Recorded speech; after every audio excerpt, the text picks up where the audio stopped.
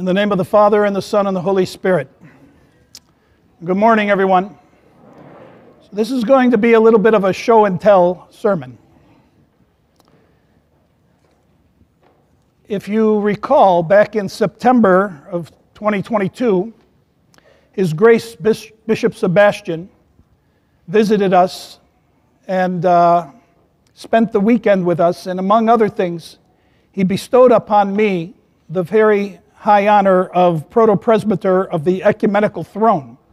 And this is the highest honor that a married clergyman can receive.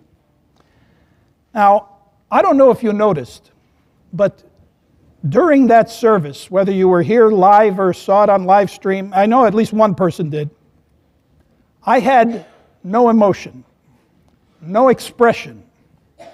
And this one man texted me and said, "Father, you got to work on your expression of surprise." Well, let me tell you, I know my strengths, and I know my weaknesses, and I know what I'm worthy of. If this was a, Mr. Congeniality Award, fine, I could get it. But this officion, this status of Protopresbyter to the Ecumenical Throne did not align with my portrait of myself. Now, lest you think this has anything to do with humility, I assure you it does not. Not even false humility, because there are awards that I've received over the years that I did feel that I was worthy of, and I'm about to crow about them for the next 5 minutes. So first is kind of a light and frivolous one, just to have a light mood, because what's coming is not so light. So the first one is when I was in Goya. This was back in Buffalo, New York. My first 3 years of Goya were sort of unspectacular. We had a basketball team. I was not good. I sat the bench. I was a liability to the team. And so they only put me in just to say, "Okay, Christy, 5 minutes and you're out." Okay, fine.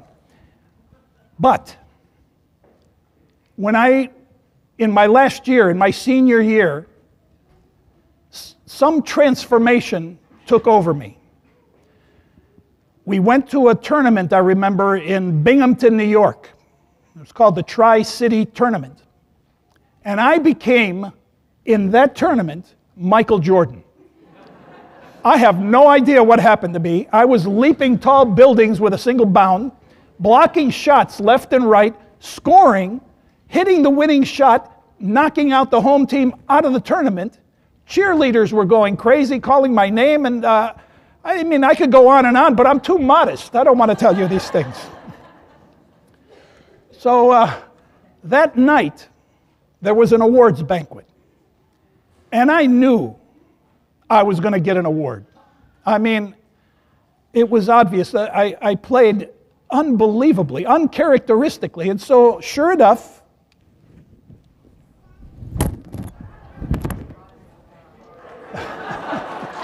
thank you. You're making me relive my, 1970 Goya All-Star. So, Presbytera was cleaning the house a while back, and she considered this clutter, and she was going to throw it out. And I said, "I don't think so." So that was one award I felt that I was worthy of. The second award was when I was in Memphis, Tennessee, serving the Annunciation Greek Orthodox Church. And we were hosting the Clergy Laity Conference. Not only Metropolitan Nicholas of Detroit, because we were in the Detroit metropolis, not only he showed up, but also Archbishop Demetrius of America came as well. He is the predecessor to Archbishop Elpidophoros. And we showed them a great time. Just like we did here in 2017, we did the clergy laity here in Raleigh. A+, great job by the community. Back then, same thing. And my fingerprints were all over that particular clergy laity back in Memphis. Memphis is a great little town. It's got a nice character and vibe to it. Many landmarks. We have St. Jude's Children's Hospital. I took the Archbishop there, saw a patient. My goodness, can you imagine being a patient in a hospital and the Archbishop of America walks in? I took him to Lorraine Hotel. I took them to barbecue, the world-famous barbecue, Ronde Ribs. Everything was A+ again. But when we went to the Lorraine Hotel, this is where Dr. Martin Luther King was assassinated, they turned that into a civil rights museum. They still have the room and the balcony where Dr. King was when he stood out on that balcony and got assassinated. I had a good relationship with the Civil Rights Museum, and I got a copy of the 1968 or something like this Look magazine. I think it's right there, show and tell, of Archbishop Yakovos walking with Martin Luther King in Selma, Alabama. It was on the front page of Look magazine, and I asked them, could you please display this for all the people that are coming to visit this museum? And they said, yes, of course.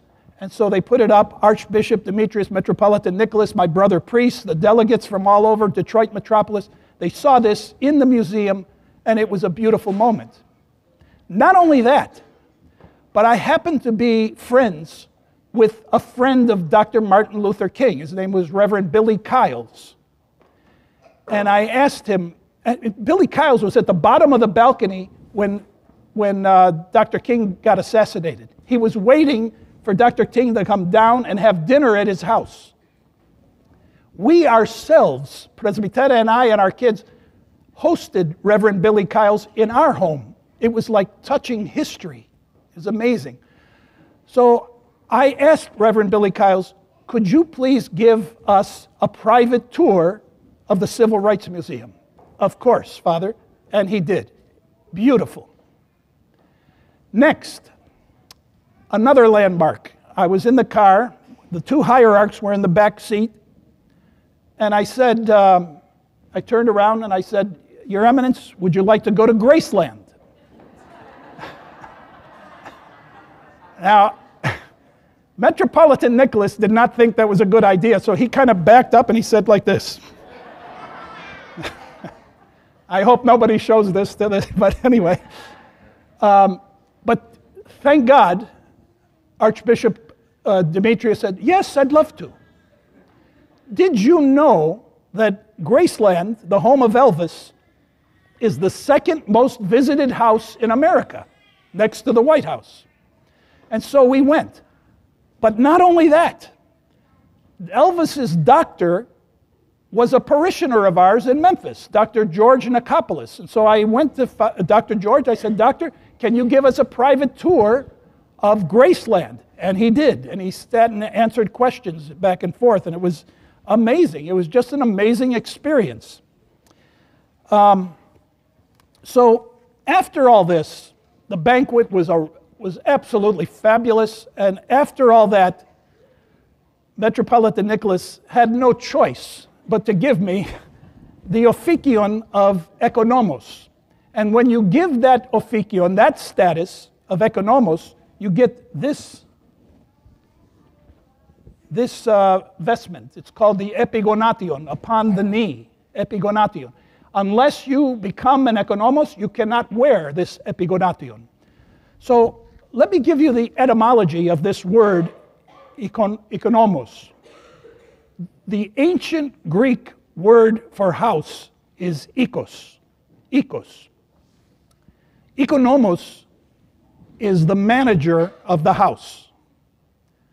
And so that is what was bestowed on me, and it is from this status, my friends, of economos that I wish to address you today. All that to say what I'm about to say. Thank you.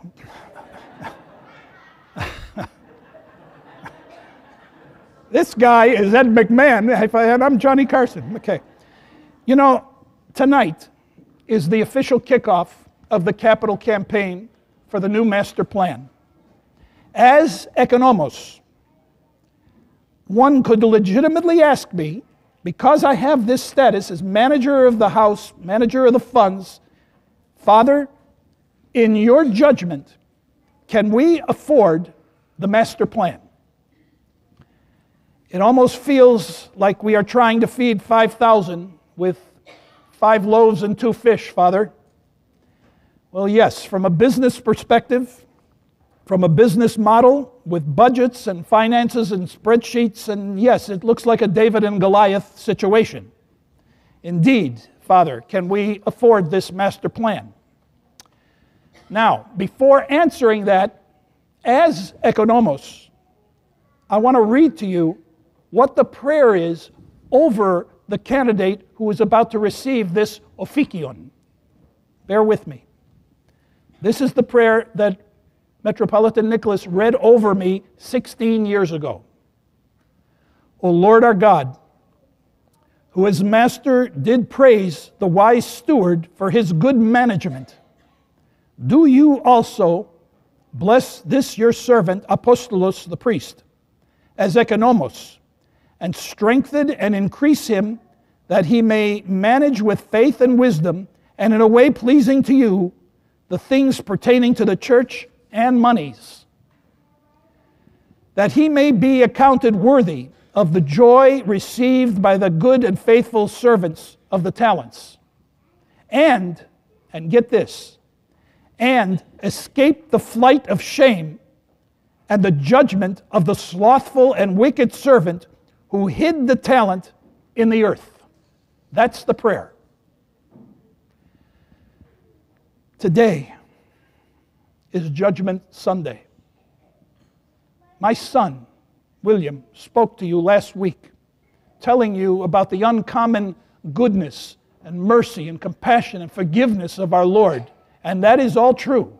But it is also true that one day we will have to give an account of our works and have to give an account of our character.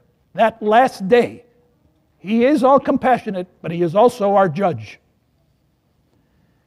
As your priest, as economos, and as Protopresbyter of the Ecumenical Council, if need be,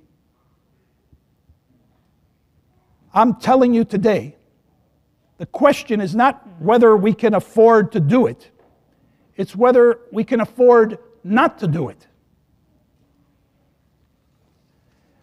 My job, my calling, is not to look at where we've been.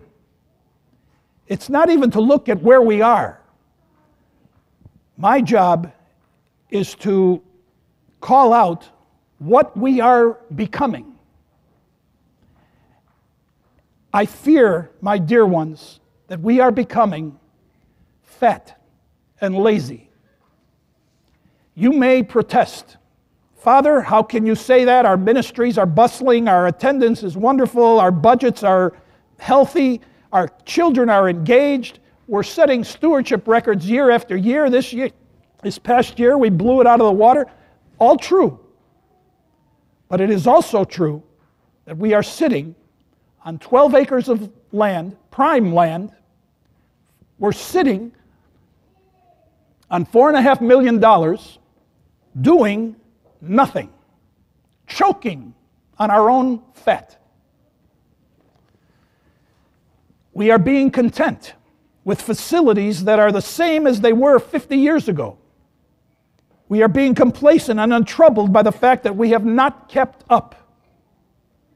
We are becoming like that wicked servant who said to the Lord at his return, Lord, I hid my talent in the ground. Here, you have what is yours. You can't ask a father to be okay with that, especially a father who cares about the character of his child, or a priest who cares about the soul of his community. My spiritual family, do not be content with the casual. Do not be content with the functional. When it comes to the church, you have to think of beauty. Beauty will save the world. Our very orthodoxy demands and asks of us to make beauty. Beauty is in our very theology. Whole nations have been captured by the beauty of orthodoxy. It is the fullness of time to make a statement.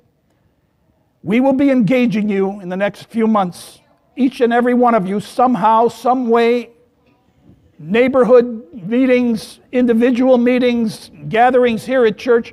Every one of you will be engaged, and we will ask, what can you do? Make a pledge. Make a 3-year pledge. What can you do? Make a one-time gift, but do something. Let beauty cost you something. As economos, and I'll end with this, I believe 2 things. If we all participate, no excuses, every individual, every family, every ministry, 2 things will happen.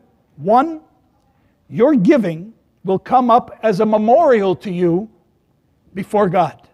That's number 1. Number 2, if we all participate with unity of thought and one accord, only then will God provide the increase. He wants to see you participate, and then I believe He will provide the increase, what we need.